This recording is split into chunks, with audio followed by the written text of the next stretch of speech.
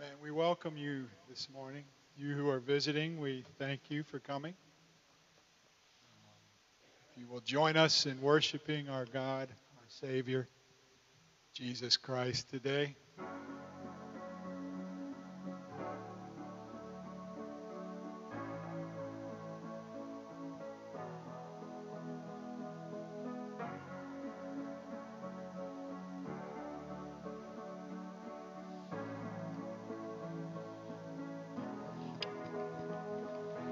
Water you turned into wine. Open the eyes of the blind. There's no one like you. None like you. Into the darkness you shine. Out of the ashes we rise. There's no one like you. None like you. Our God is greater. Our God is stronger. God, you are higher than any other. Our God is healer. Awesome in power, our God, our God.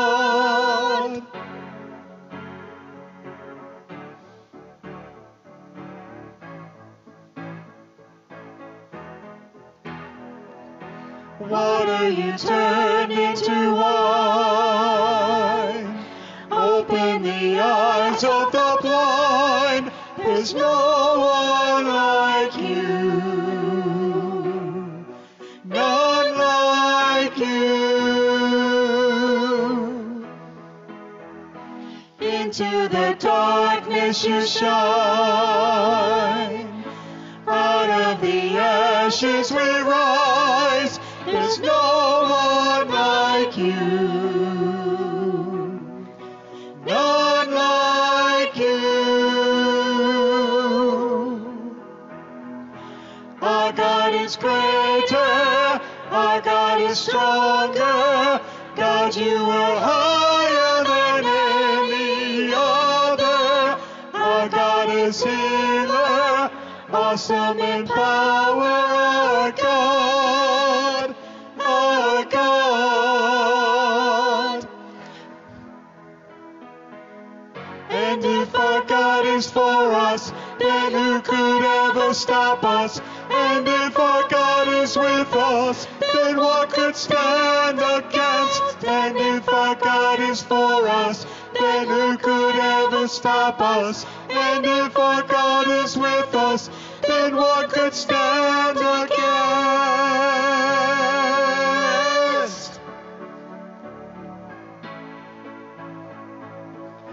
What could stand against?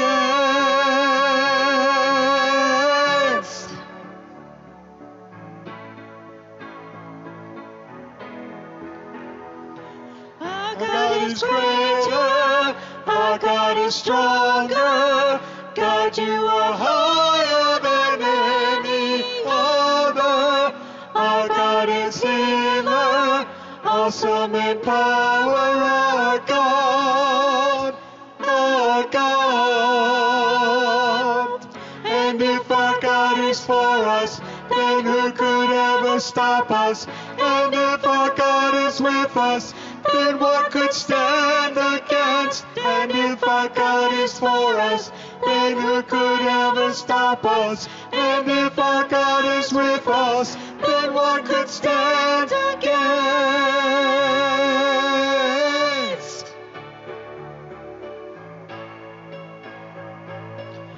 What could stand against?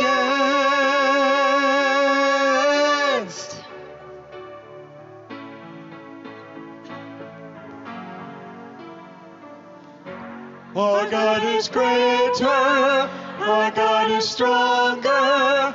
God, you are higher than any other. Our God is healer, awesome in power, our God, our God.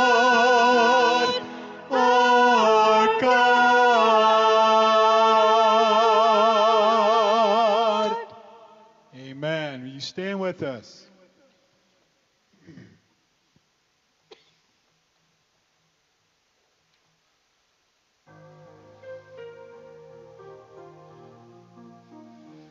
And he knows our name. Praise God.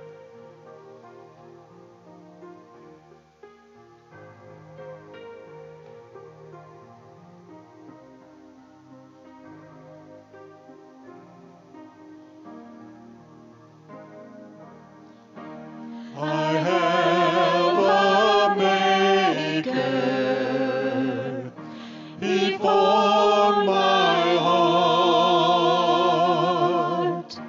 Before even time began, my life was in his hands. He knows my name. He knows my every thought. He sees each tear that falls and hears me when I call. I have a Father. He calls me his own. He'll never leave me, no matter where I go. He knows my name. He knows my every thought. He sees each tear that falls and hears me when I call. He knows my name. He knows my every thought. He sees each tear that falls and hears me when I call. He hears me when I call. He hears me when I call. Amen. Praise God.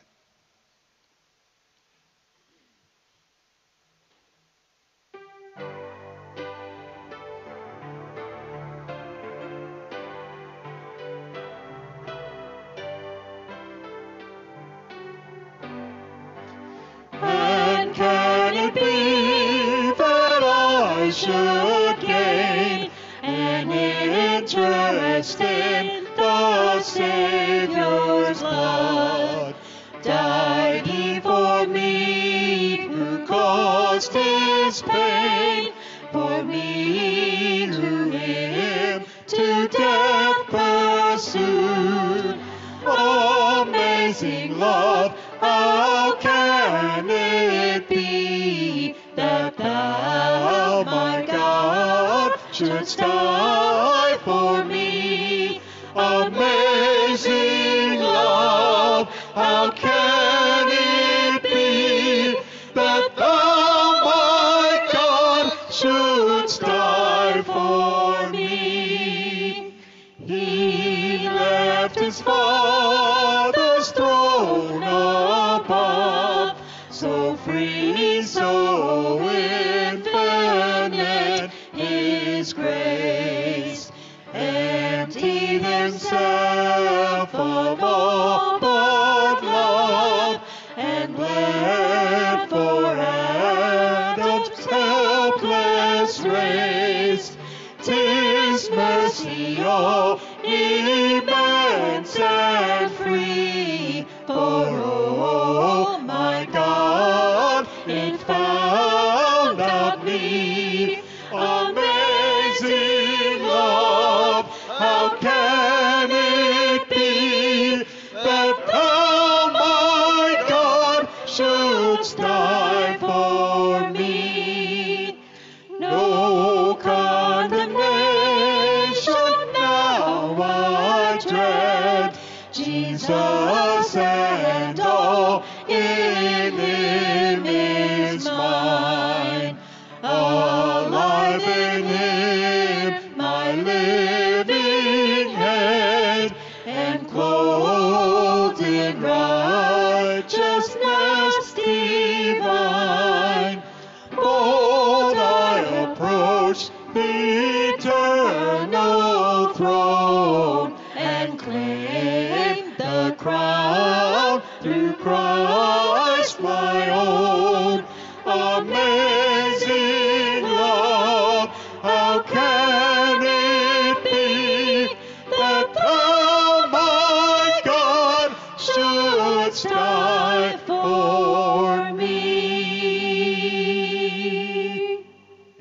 You may be seated.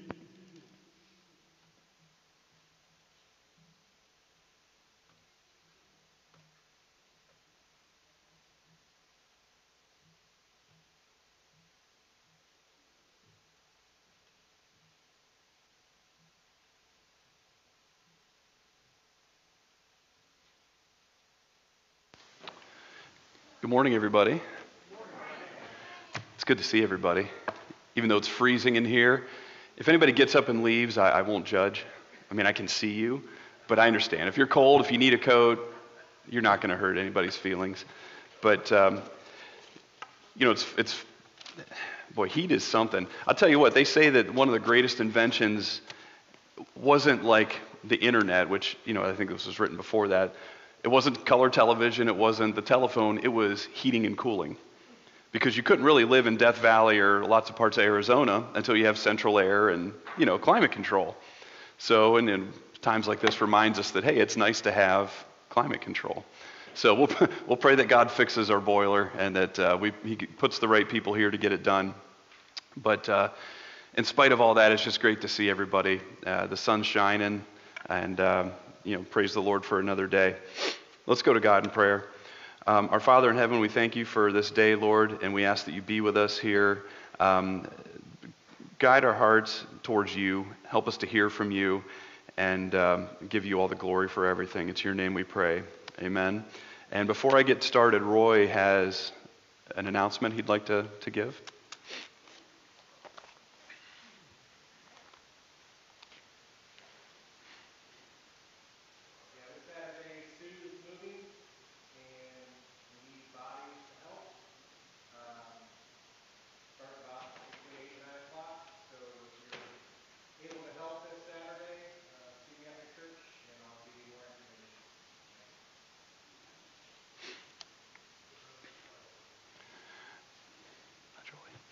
So today's lesson is on recovering your sight. Now, she's out in the lobby, but I know our sister April had a couple of bouts with, vision-related things, and praise the Lord, He restored her sight. And kind of like, if you miss the finer things in life, like climate control, boy, losing your sight, that's the window to your soul. I heard Ray Comfort, he was preaching out in California, talking to kids, usually college kids, on the sidewalk. And one question he had that really stuck with me, he said, would you give your eyes for $1 million? Kids are like, no. How about 10 million? No. How about 100 million? There's not enough money in the world that would make me give my eyes. What's really stark about that, though, is that what did Jesus say if your eyes are offending you and causing you to sin? Get rid of them. Because it's better to go through life without vision than to spend eternity apart from Christ, in hell, apart from God. So when you look at things that really, really matter, just, things like your sight, your physical health, and not everybody's blessed with those things. There's many, one of my heroes in the faith is Nick Vujicic, who was born without arms and legs. What a powerful, powerful witness for the Lord. See, God can work through anything. And God gets all the glory. That's the point, is that no matter what we're doing, God has to get the glory. Because He's the author of everything, He's the source of everything. And without Him, nothing would exist that does exist. And because He loves us, He makes a way that, if you're on this earth right now, if your body's broken, in eternity, it's not going to be the case. A couple of things here, though. Talking about vision, I just went to the eye doctor a while ago. And I didn't bring them up here, but I'm to the point now where I start to need cheaters, things so I can see. I'm 41, and the eye doctor kept saying, wow, usually it's 43 or 44, but whatever. He's not very nice. He just isn't. I stare at a computer all day at work, and that might have something to do with it, that my eyes are kind of getting fatigued a little bit early. But yeah, I got to break out the cheaters every once in a while, or, my daughter or my son will show me something, and I'm like, whoa, slow down. Let's kind of let my eyes focus a little. But here's a few things. If you're like me, if you're starting to have vision issues, there's 8 things you can do to improve your vision. This is today's current event. This is from Versant Health, their website, back in December of 2020. Number 1, and I've never thought of this, eat for your eyes. The saying like eat carrots, it's good for your eyes. Well, that's actually true. The more you can eat with antioxidants in them keeps your eye tissue and things healthy. Number 2, exercise your eyes. Now, I don't know about you guys, but there's certain things, like I get real motion sick. Anybody else get motion sick? Like if you want to make me turn green, take me to an IMAX theater. Or like at Disney, there's certain rides that I just can't look at it. My boy's the same way. There's certain rides that are awesome, but we don't want any part of. So we kind of hang out on the bench while my wife and daughter go ride it. But there's things that you're supposed to do. You're supposed to look up and down and make circles with, like you can actually do physical exercises for your eyes. I didn't know that. 3, full body exercise, just keeping your blood flowing good, because there's so many little blood vessels and nerves inside of your eyes, it's staggering. And, if you have issues with blood flow or cholesterol buildup in your arteries, it actually shows up in your eyes. I guess people can tell whether you have excess cholesterol by looking in your eyeballs, because they can see the plaque build. I didn't know that, but I've heard that from a few different sources. Now here's a big one, rest them. So when you're at work and you stare at a computer screen all day like I typically do, you're supposed to close your eyes for a few minutes at least once an hour. Like my watch yells at me and tells me to stand up. If you have one of these fancy watches, it'll tell you to stand up. You got to move around a little bit. So maybe what you should do is stand up and then close your eyes like that. But just don't try not to walk around. People will think you're nuts. But apparently you're supposed to rest your eyes once an hour too. So if you're at work and your boss catches you napping, just tell them, hey, look, this is for my health care. I got to take a few minutes every hour and close my eyes. And, if you're snoring, well, that's on you. Number 5, get enough sleep. Sleep is so powerful. God made us the way we are. He made night and day, and He told us to take at least one day a week for rest. But He wants us to sleep. And sleeping really improves the muscle tone, again, blood flow. There's so many things connected with good sleep. And this one made me laugh. Create eye-friendly surroundings. So don't get a bunch of chlorine in your eyes. That's a pro tip. I used to work in a cheese factory in college, and we had this stuff called Chlormate. It was like Clorox on steroids. But if that stuff got in your eye, it was not a pleasant day. So keep chemicals and things out of your eyes. Dim lights. Like my dad always used to yell at me when we'd be working on something like a car or a project. He'd say, I need light. I'm like, why do you need light, Dad? Because when you're little, you can read in the dark. It's not a thing. But as you get older, I find myself flipping lights on now that I never really used to, or turning up the dimming lights on the porch. Your eyes need light so you can see a little bit better. Avoid smoking. I guess the smoke, it does a lot to your vessels and arteries, but it can mess your eyes up too. And then number 8, of course, written by a healthcare company, get regular eye exams. So these are just basic human things you can do for your eyes and for your sight. Because again, remember the question that Ray Comfort was asking, now he was tying it to spiritual matters, but what would you give for your eyes? God said, hey, your body's a temple of the Holy Spirit, try to take care of it. And we'll never be perfect. We're never going to be, always in 100% physical health. We live in a fallen world where there's sin and death. But if there's little things you can do to take care of your eyes, the more the better. So I already kind of mentioned April with her, vision journey where she can see again. Praise the Lord for that. But has anybody else had any really miraculous vision improvement? Has that ever happened to anybody? Just off the top, I didn't, it's not part of my sermon. I was just wondering. But we're going to be in Luke chapter 18. So if you have your Bibles, turn to Luke 18. I don't know what page it is in the Pew Bible. But we're going to stay in Luke 18. And if you've never heard me speak before, we stay real close to the Scripture. Because again, God's words are better than mine. And it's always going to be that way. So we're going to be in Luke chapter 18. We're going to start at verse 35. This one caught me. And these are the chapters that are leading up to Jesus's, final entrance into Jerusalem before the crucifixion, which next week is going to be Palm Sunday. So I tried to build these last few sermons up around that, as leading up to Jesus' triumphal entry in Palm Sunday. So Luke 18, we're going to start at verse 35. He heals a blind beggar. As he drew near to Jericho, a blind man was sitting by the roadside begging. Now, in those days, I don't think they had Social Security or Medicare or Medicaid. And if you wanted to eat, you would beg. And especially if you were blind. Because again, I don't think there was these fancy Braille computers and things like that now that people have. But the point is, this man, needed the generosity of strangers just to live, so he could eat. And this is what he was doing. So he was sitting by the roadside begging. Verse 36, and hearing a crowd going by, he inquired what this meant. They told him, Jesus of Nazareth is passing by. So the man knew that he could tell that there was a commotion. Like, people were excited. When Jesus went, we went to, in Canton, Ohio is the Football Hall of Fame. Anybody ever been there? Well, we went to the Hall of Fame game one year when Michael Strahan was getting inducted into the Hall of Fame. And there happened to be a young man there who's a celebrity. His name's Usher. He's an R&B singer. He's also a part owner of the Cavs, or at least he was. I don't know if he sold any of his shares. But I was in line for concessions, and I heard a hubbub, like, brrr, and I saw this blob of people coming by.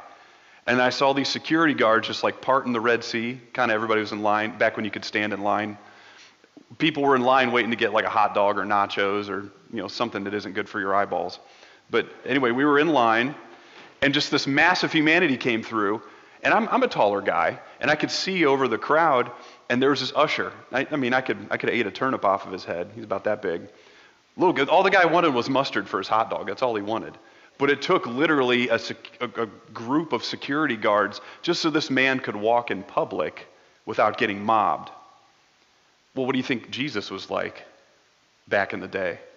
That's why he literally had to get on a boat and said, just get me out. He's God. He can do anything. But he said, just get me out of here, guys. Let's go.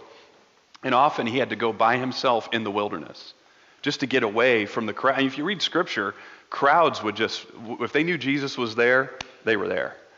So I don't know if there was a Jewish paparazzi. I don't know what they would have been called.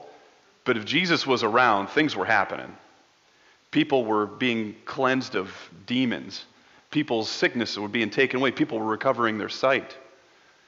People knew who Jesus was. It is an undisputed historical fact that Jesus of Nazareth lived and was on this earth. And there's a lot of also even secular historical proof that he also raised from the dead. That's a topic for a later thing. But when Jesus, and remember, in the Bible it says that if we were to write down everything that Jesus did when he was here on earth, there wouldn't be enough room on the earth to fill up to hold the books. Now, of course, that was some flowery language, but the point is, when he was here, he was working. And thankfully, he's still alive and he's still working. All through all this, and we've talked about this a lot, through this pandemic, as awful as it was, people have lost loved ones, people have lost life, businesses have shut down. Kingsway's still here. We got a job to do, brothers and sisters. And I don't know exactly what that's going to look like, but when you look at the timing and how God has orchestrated the events to keep our small congregation here, and seeing so many people here today, really, it's really awesome to see what God has done. So we're here, we're not going anywhere, and we've got a job to do. So, and that's not because of our own power, that's because of Christ. The man that when he walked the earth, that there was just crowds of people following him.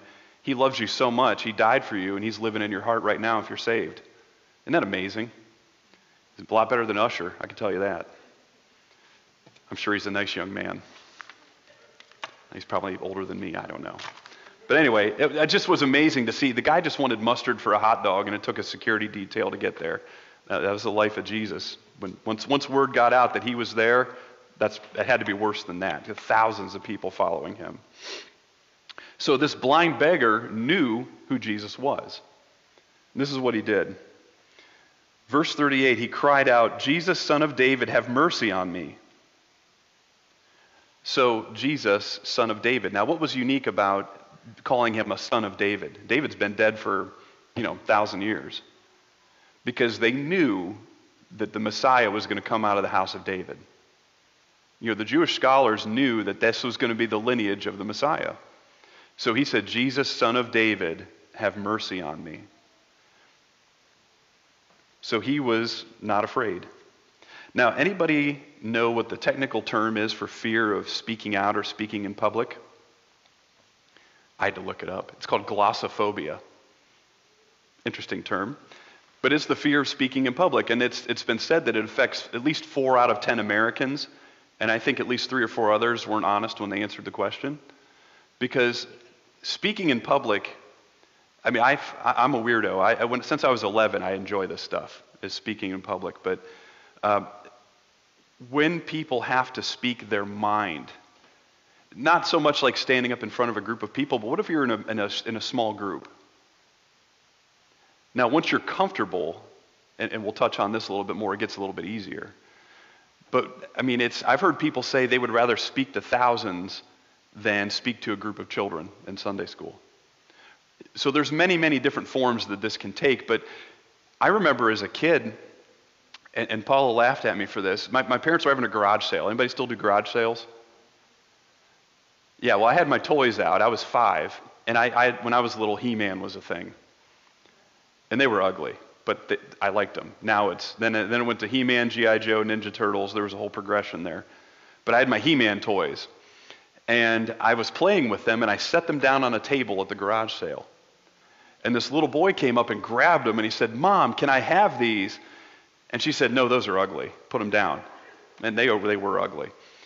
But I saw this kid grab them, and I'm standing right there, and I didn't have the courage to say, "Oh, those are mine." I would have let that kid take my toys and walk as a 5-year-old. For me, it was scary to ask for what I want. If you know me now, you probably might not believe that, but that's me. And I still to this day am afraid to ask for what I want, either A, because I'm putting somebody out, or B, what if they say no? So, and that's just my nature. I'm not naturally someone that just is not afraid to say what they want. So that's glossophobia. Now, I've never had a fear of public speaking, but I think there's more levels to it than what that is. Mark Twain said there are 2 types of speakers, those who get nervous and those who are liars. And for me, again, I enjoy speaking in public. I have since I was a child, but before I come up and do a message, I'm always nervous. Like, what if I screw up? What if I say the wrong thing? What if I offend somebody? But if I'm sticking to the Word of God, even if I do offend somebody, that's just the way it is. And the Bible tells us that the Bible is offensive to a lot of people. It was back when Jesus was walking the earth, and it is to this day. So we can't be afraid to speak the truth of what the Bible says. Now, if I offend somebody by my own, thoughts and feelings and, machinations on something, well then, yeah, that's a problem. But if we're reading right from Scripture, the Bible is a 2-edged sword.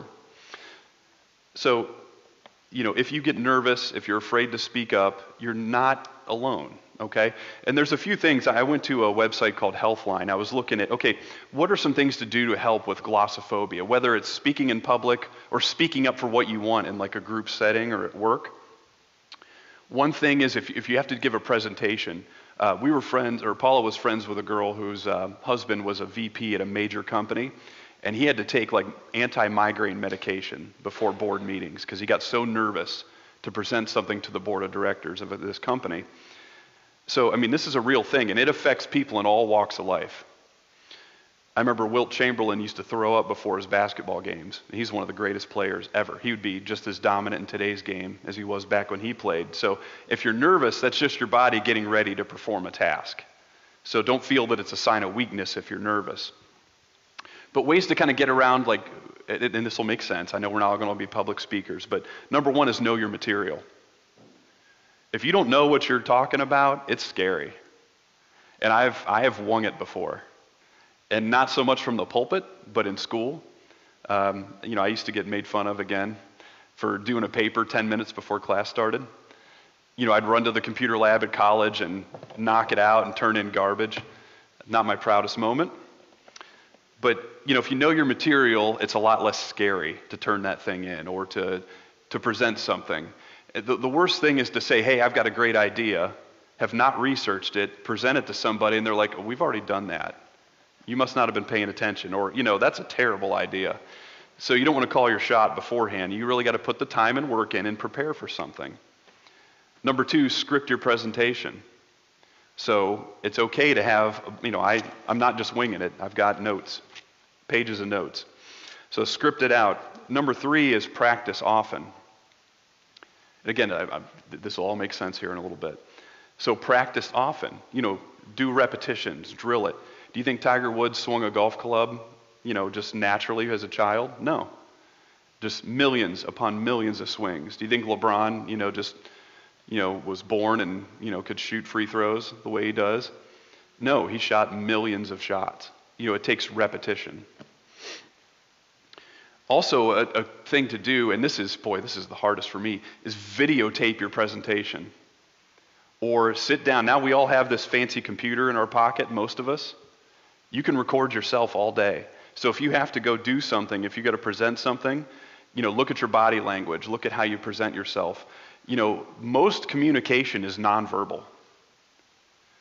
It's not what you say, it's how you say it and how you look saying it.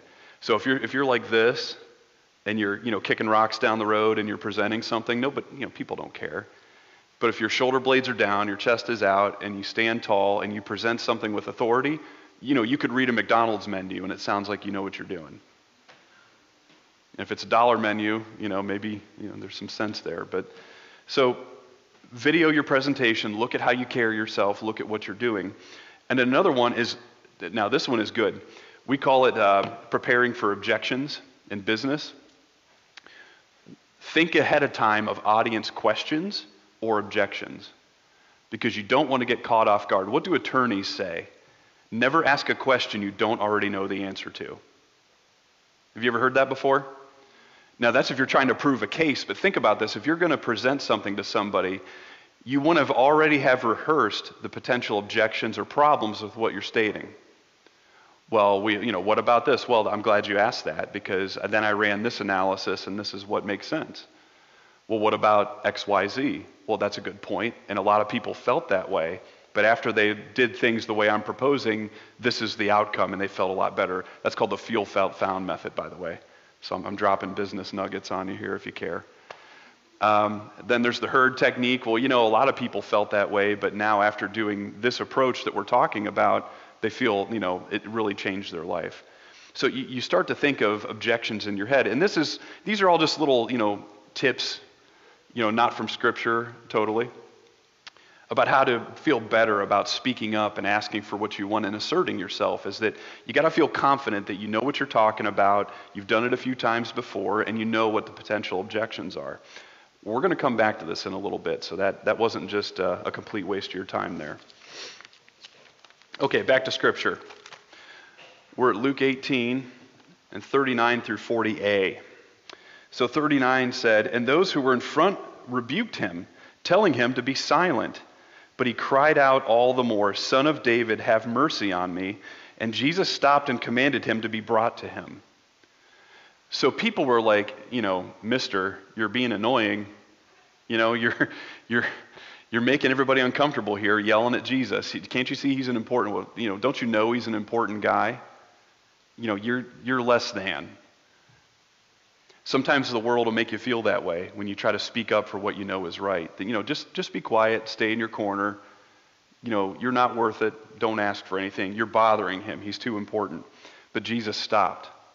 And I would bet the entourage of people around him, it was, they all put the brakes on too. So he stopped and he said, "Bring him to me." Jesus has done this many times. If you read through, the working of Jesus, if you cry out to him, what does he do? He stops. Isn't that something? If I would have cried out to Usher, me and all the other teenage girls around and stuff, he's not going to stop for me. He's going to keep his head down, put his mustard on his hot dog, and keep going. He's got better stuff to do. I'm not going to stop if someone, well, depends on who it is, but if someone starts yelling at me, I don't know what they want. But Jesus knew.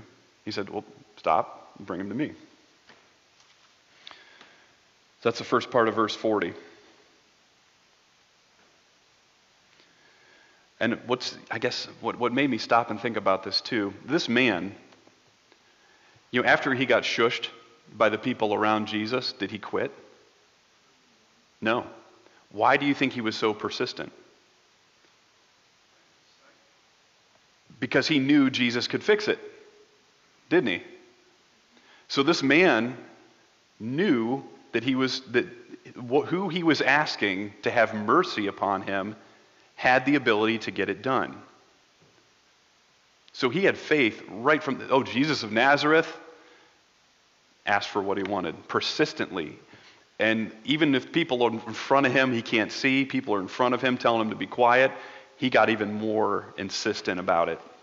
There's a guy from this area, from Cleveland, but he went to Stowe Monroe Falls High School. He's a professional boxer.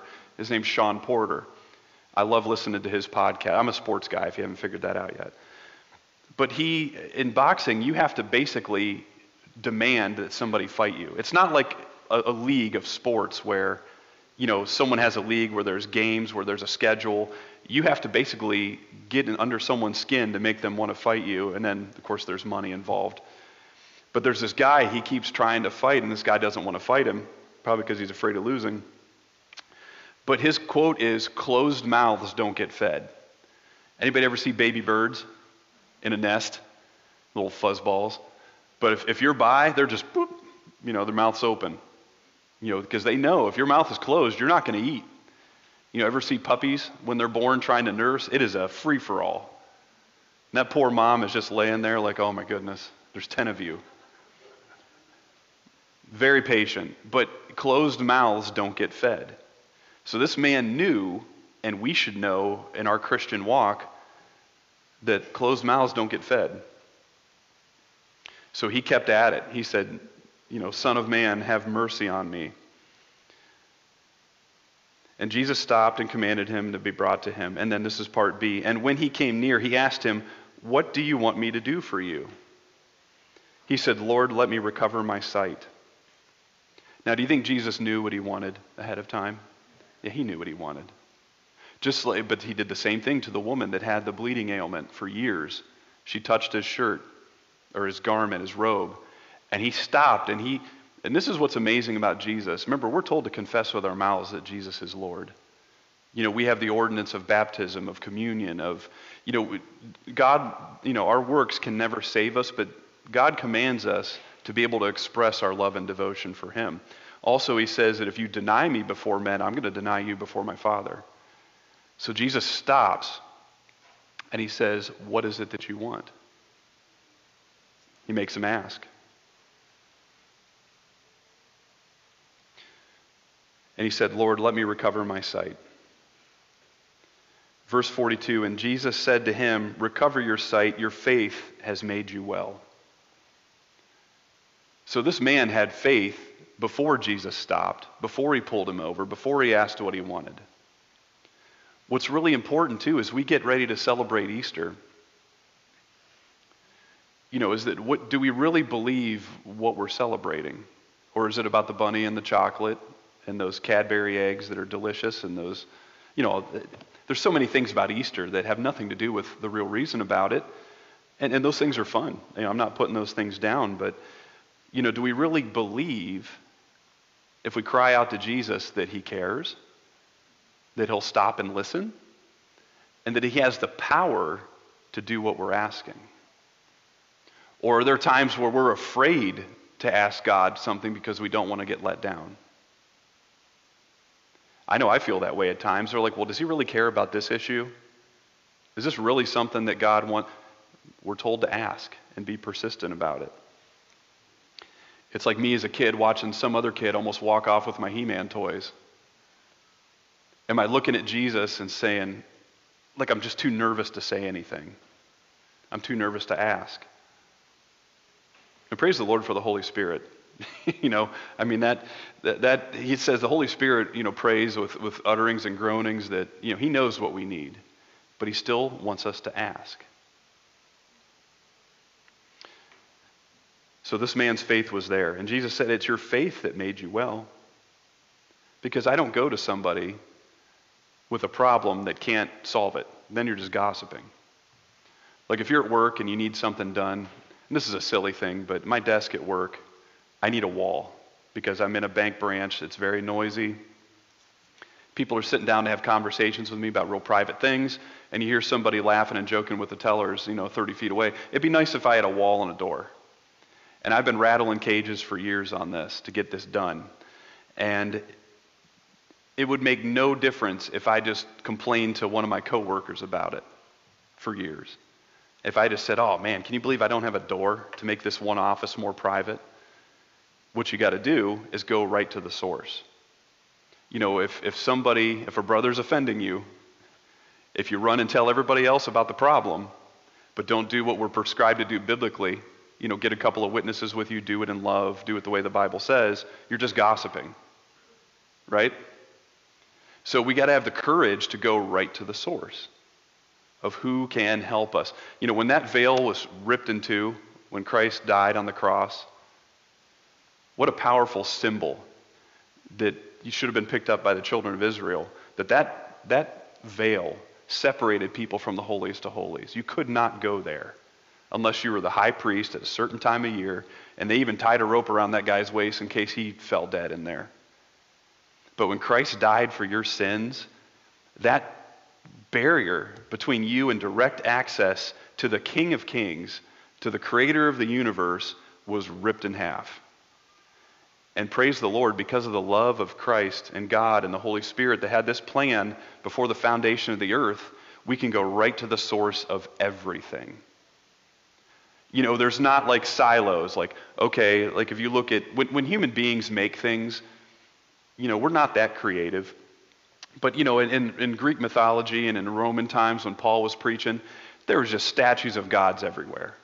Like, this is the god of this, or this is the patron saint of this, or this is... We don't need to do that. First of all, that's nonsense. We have the creator and sustainer of everything that is asking us to want to talk to him. And just like Jesus did, even though there was a mob of people and he had things to do, he'll stop and he'll say, what do you want?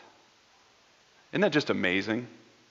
That and the parable of the prodigal son, where God is literally sitting on the front porch waiting for his son to come home, who spit in his face, wished he was dead, and took his money and left and blew it on who knows what. God is still sitting on that front porch watching for you and for me. And he wants a relationship with us. We have been given the right to be called children of God. So there is no better source of anything that we can ever go to than that right there. And that's a privilege that we have. So do we find ourselves in a moment of honesty? Are we afraid to approach God and ask for things? I think that's quite possible. Maybe there's a piece of our lives. Maybe there's a sin we can't get through. Maybe there's a worry about a family member or a friend or just something that we're dealing with. Have we gone directly to the Father and asked him about it? You know, if I was the blind guy in total transparency, I might have shut my mouth after the first time I was told to be quiet, because I bet I would have been afraid to speak up for what I really wanted. But it's just amazing how immediate Jesus' response was. Now, what did this man do after he received his sight? Let's keep reading. Verse 43, and immediately he recovered his sight and followed him, glorifying God. And all the people, when they saw it, gave praise to God. So he turned a gift, a miracle, right back into praise to the author and sustainer of everything. And it wasn't just like a private thing for him. People saw this, and it became a witness for people around. They praised God, seeing what God had done. In Sunday school, in Bob's class, we talked about this, that, you know, sometimes if you get to worrying about things, if things are really stressful or bothersome, when God does answer a prayer and you know it, you know, is a miracle from God, do we stop and even thank him? Or, like we were joking about, are we just on to the next? Like, okay, that was good, but this. Now, this is what needs attention. Do we ever even take a second to stop, back up, and just thank God for what he's done? You know, do we thank him for our family, for our children, for our friends, for our job that we have, for the fact that we can sit here without persecution? You know, there's people still, I heard a story, I think it was in, was it Nigeria, where 300 young girls were taken? They were at school, and a militant group came through and took 300 girls. Are we grateful that we live here? Or are we always looking at, well, what can someone else do for me? If only this were fixed. If only, if only, if only. Boy, we are in a golden age right now of freedom and the ability to assemble together and preach the Word of God in a public forum. So praise the Lord for that. Are we grateful for that? Or are we always worried about, well, what's going to happen down the road? I know I fall into that trap of worrying about what's next. So do we stop and praise the Lord for what He has done? Do we stop and glorify Him?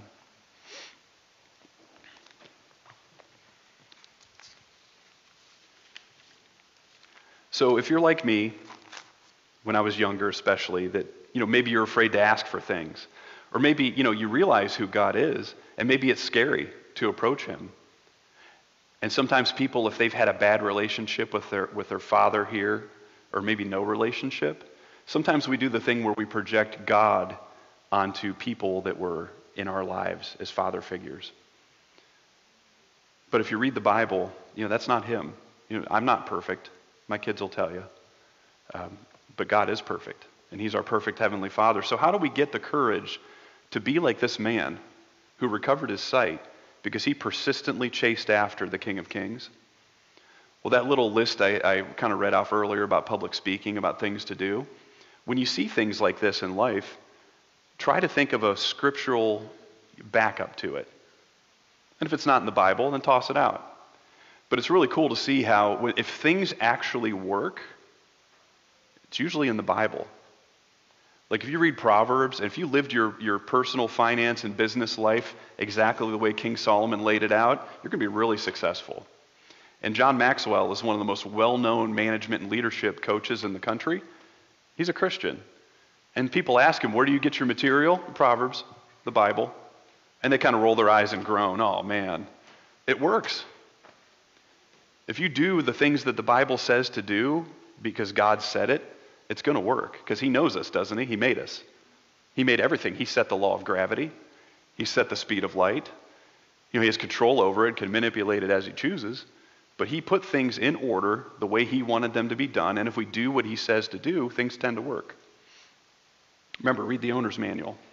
Okay, so let's go back here. Now, the first bullet point I read was know your material. So how does this correlate to us being not afraid to ask God for? How can you know the material of who our Father is? Read it. Yeah. Most printed, translated book ever. Not even close. This right here. This Bible, the Bible that we use in church, they're everywhere. In this country, they're everywhere. Now, if you're in North Korea, you treat it like it's worth $10 million and hide it. Because if they find it, it's gone. Again, praise the Lord that we live where we do, when we do, that this is just on every street corner. In every hotel desk drawer, there's a Gideon Bible in there. So we really are blessed to live where we live and have the things that we do. So know your material. 2 Timothy 3. I'm going to read this to you here. 2 Timothy 3, 14 through 17. But as for you, continue in what you have learned and have firmly believed, knowing from whom you learned it, and how from childhood you have been acquainted with the sacred writings, which are able to make you wise for salvation through faith in Jesus Christ. All Scripture is breathed out by God and profitable for teaching, for reproof, for correction, and for training in righteousness, that the man of God may be complete, equipped for every good work. So what the Apostle Paul was writing to Timothy, his protege, was, ever since you were a little kid, and I believe it was his mother and his grandmother that were his spiritual influencers, they were teaching him the law ever since he was a little kid. And he says, look, you know it, you can read it, and when you read the letters, when you know what's going on, when you follow the Scriptures, it's going to make you a better person because it is the Word of God. It teaches you about salvation through faith in Jesus Christ. And it equips you to be a righteous person. Again, we have the ultimate owner's manual for life. And if you follow the Scriptures, things are going to work out for you. So if you're nervous about approaching God, read the material. It tells you over and over and over again, seek, ask, knock. God is a loving God. And Jesus, before he was crucified again, he was looking at Jerusalem and said, I just want to bring you under my wings like a hen does to her chicks. Like, God doesn't need us, but he loves us. And he's saying, look, I love you. I died for you. I want to talk to you. So if we know our material, we're going to approach God more confidently because we know that he already wants us there. Again, praise the Lord for that. Now, the other bullet point was script of presentation. Okay. Let's go to 1 Corinthians. 1 Corinthians 2, 1 through 5. Now, think of this in context of approaching God or being a witness for God. You know, for your materials that you have, you know, we don't want to be out there, you know, shooting from the hip, like I was talking about earlier. So 1 Corinthians 2, 1 through 5, this is the Apostle Paul here.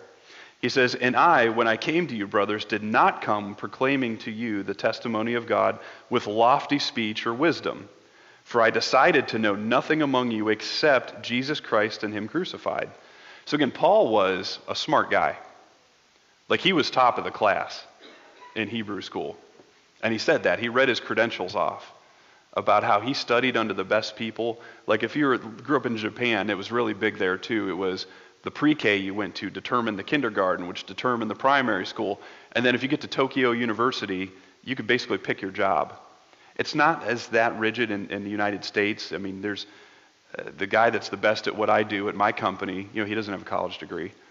You know, there's a little bit more merit-based. But there, in that theocracy, you know, where you studied under and who you learned from did a lot for your position. And Paul, you know, read his credentials to him before. But he said that when I came to you, all I care about is knowing Jesus Christ and that he was crucified for you. That's all that matters. Verse 3, and I was with you in weakness and in fear and with much trembling. And my speech and my message were not in plausible words of wisdom, but in demonstration of the Spirit and of power, so that your faith might not rest in the wisdom of men, but in the power of God.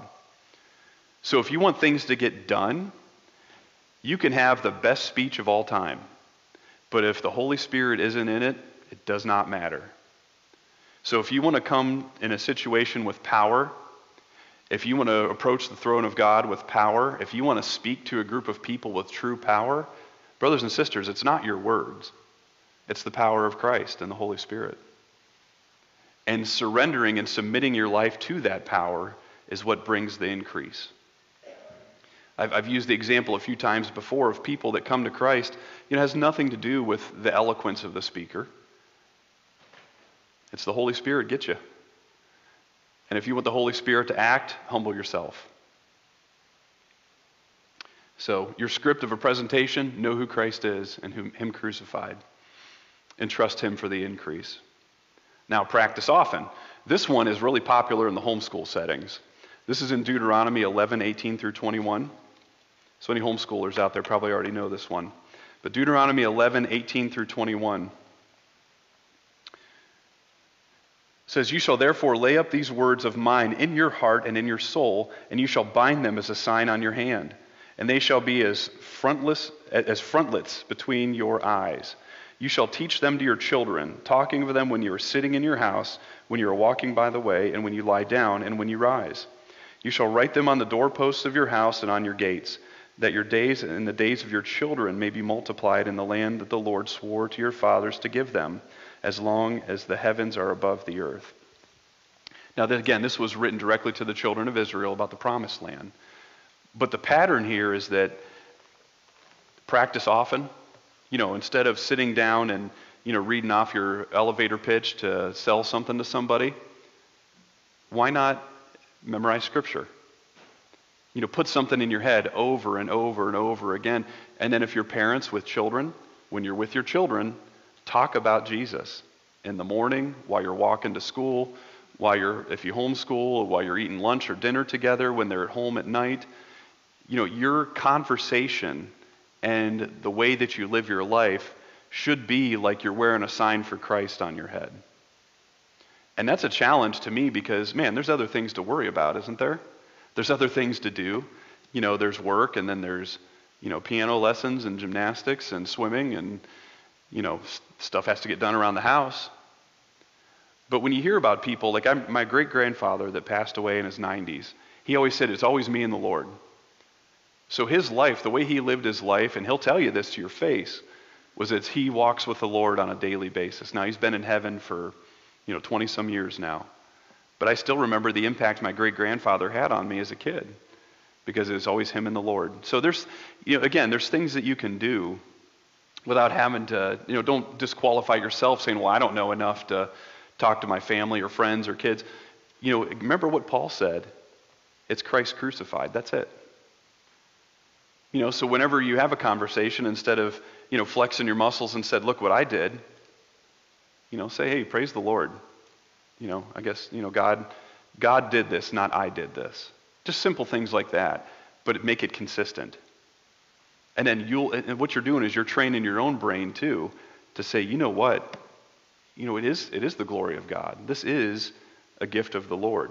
And he is a loving and generous God. So it'll make you more confident to go to him in the future. So practice often. Practice your gratitude to the Father. Practice telling somebody about what Jesus did, how he saved you. Keep it in the forefront of your mind. Remember, closed mouths don't get fed. Now, this one I'm going to let you off the hook. Videotape your presentation. You don't have to do that. So if you're worried about watching yourself on camera, don't sweat it. That's not in the Bible. So we're going to bleep over that one. The last one, though, work on questions and objections. Don't plan on having the answer to every problem. I fall into that trap sometimes. Like, I'm thinking of my answer before I let you finish. You're not going to know why bad things happen to good people. You're just not. You're not going to know why God chooses to heal some and not others. You're not going to know why, those 300 girls were allowed to be taken in Nigeria, I believe. I'm sorry, anybody from Nigeria, if that wasn't where it happened. We're not going to have those answers. I mean, the blanket statement is we live in a fallen, sinful, broken world, which is true. But again, all we have to know is Jesus Christ and him crucified.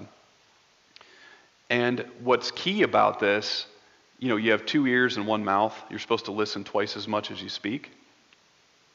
That was hard for me, still hard for me. Proverbs had something to say about that. Proverbs 18:13 says, if one gives an answer before he hears, it is his folly and shame. So while someone starts to tell you something that's really important to them, and you basically cut them off to answer all the problems they have in the world without listening.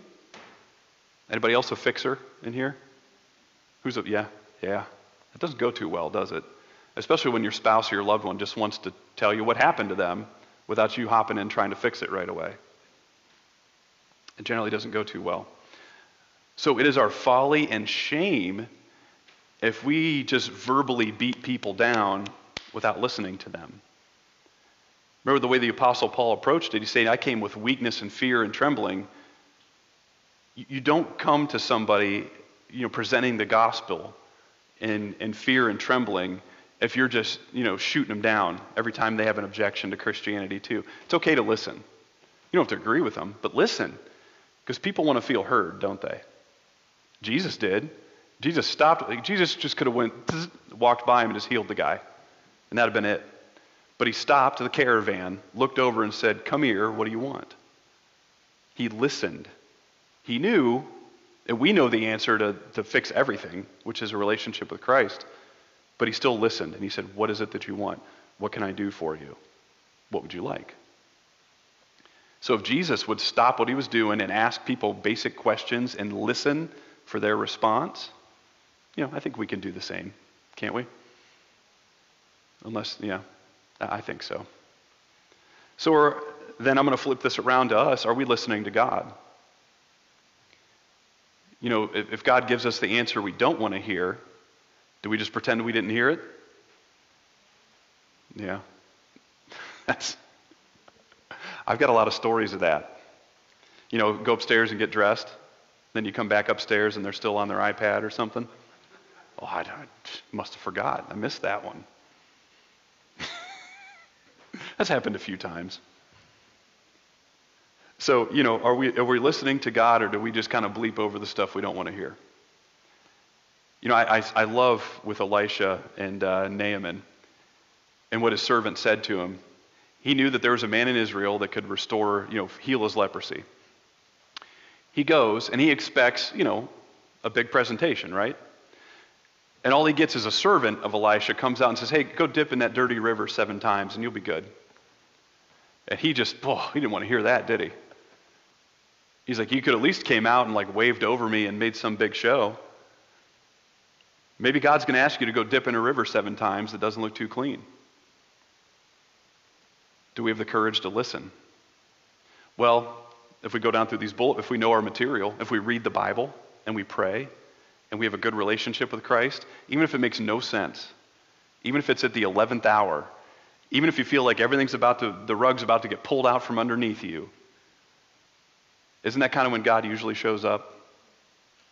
He got Gideon down to 300 people, and they had clay pitchers and trumpets and torches, and they took out a whole army. If it seems crazy and not possible, just wait. If it's God's plan, it is going to happen. And guess what? Because it is crazy and impossible, who gets all the glory? God. So Naaman's servant had to say, boss, if he would have done something flashy, you would have done it, right? This is easy. Just listen. And he did it. And he was healed. So if God asks you to do something simple and it doesn't make sense, and you would rather go, jump in a river 7 times, do what he says. If you come to him asking and he tells you the answer, but then you don't do what he says, it's like what he said about the 2 sons, where the dad says to both of his kids, hey, go work in the vineyard. And the one boy says, oh, all right, Dad. And then he puts his headphones back on and watches his tablet and doesn't do it. And the other kid says, oh, I don't want to do that. But then he came to his senses and went out and did the work. Who did the will of his father? So we're not going to fool God. If he's showing you something he wants you to do, and it's an answer to your prayers, and we don't have the courage to do it, or if we don't feel like it, or if it's inconvenient, we can't blame God for where we're at. Ultimately, he's given everybody a way of escape. Because this earth isn't going to be around forever. So we are a mist, it's going to vanish, but we have eternity. So have you accepted the free gift of salvation? What we're going to celebrate here for Easter, that's everything. And if you haven't accepted that free gift of salvation, you're running on a hamster wheel. And then you're going to be eternally separated from God. But if you have accepted salvation, if Jesus is the Lord of your life, do we have the courage to ask him that his will be done in our life? Do we have that courage? Or is it, oh, but Lord, I don't want to give this up? He provides a way, and if you truly want to be a part of his will and do what he says and live that close life with Christ, do we have the courage to ask? And then once he tells us, are we going to be like Naaman and kind of turn our camel around and say, that's not what I wanted to hear? The beauty of grace, though, is that it's not a works-based salvation. And when that temple veil was torn in half, that's grace. Because when you look at the Levitical law up until that point, it was do this, do this, do this, do this, sacrifice this. If you don't listen, I'm going to throw you out. And there are still consequences for sin in this life. But our eternal destiny is paid in full by a loving, perfect God who died for us. That's what we're celebrating these next few weeks. So to prepare our hearts and minds, start asking the Lord, Lord, am I afraid to ask you for what it is you want me to do with my life? Or am I taking a part of myself and hiding it? Am I scared? Am I not as courageous as the blind beggar that I wouldn't be able to call out for you repeatedly over the noise of the world, the people telling you can't do it, you shouldn't do it, God doesn't care about you, there is no God. Can you drown out the noise and cry out to Jesus? Now we're going to have, there's been somebody that asked to come forward and be anointed. And we'll put it out there for anybody else here before we pray. But if the Bible in James 5 says, if you're sick, ask, call upon the elders. They'll anoint you with oil as a symbol of the Holy Spirit, and God will lift you up. Do we have the courage to do that, or is it scary? It's kind of like when the levee breaks. When there's an altar call at something, there's usually a couple of minutes of uncomfortable silence. One of Nick Vujicic's sermons at a prison was this way, and at a church was this way, where there's nothing, and he keeps saying, "Come on, guys, I know there's somebody here. Come on, guys." And then one gang member comes down, tosses his gun in a barrel, and then another one, and then another one, and then another one, right? So, it is scary to ask, but once one person usually does it, people feel more emboldened. So maybe where you're at right now, God's calling you to, if you've never come forward, come forward. If you need healing and you've always been afraid to ask, because what if God doesn't want to do it? Drop your fears, come to the Father. So let's go to God in prayer. Our Lord, thank you for giving this example of this blind man that was not afraid to persistently ask you for help. And Lord, help us to know that you are the author of everything, and your love is something that we can never wear out. We can't outlive it. We don't deserve it. And Lord, help us to know you in your heart enough to know that as a child of yours, if we are saved, you want us to petition you and ask. And Lord, help our hearts to ask for what your will is and not what our will is.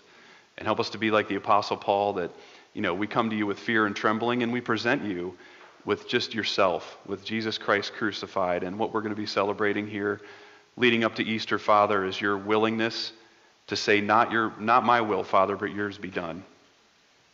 Because that means that we, that don't deserve it, can have our sins paid in full and spend eternity with you in heaven. Lord, I want to pray right now for the person that needs anointed. If there's anybody else that needs anointed, give them the courage to come forward. And more importantly, if someone's never been saved, or they've backslidden, or they're worried about their relationship with you, give them the courage to raise their hand or come forward and ask for prayer as well. That's your name we pray. Amen. Is there another song? No? Okay.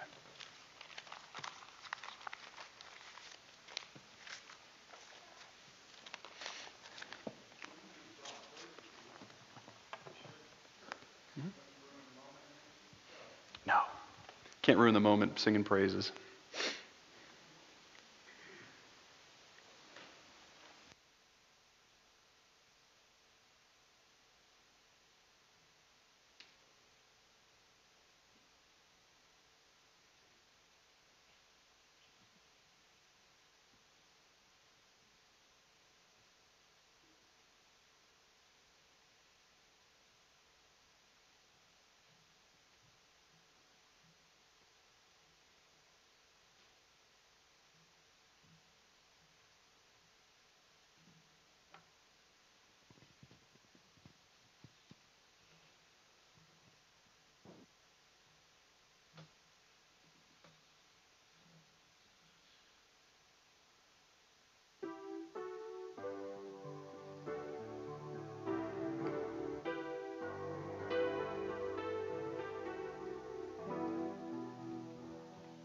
In heavenly armor we'll enter the land. The battle belongs to the Lord. No weapon that's fashioned against us will stand. The battle belongs to the Lord. And we sing glory, honor, power and strength to the Lord. We sing glory, honor, power and strength to the Lord. When the power of darkness comes in like a flood, the battle belongs to the Lord. He'll raise up a standard, the power of his blood. The battle belongs to the Lord. And we sing glory, honor, power and strength to the Lord.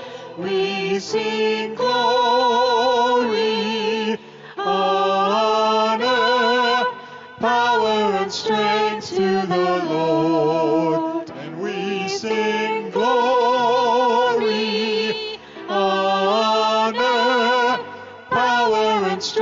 to the Lord. We sing glory, honor, power and strength to the Lord.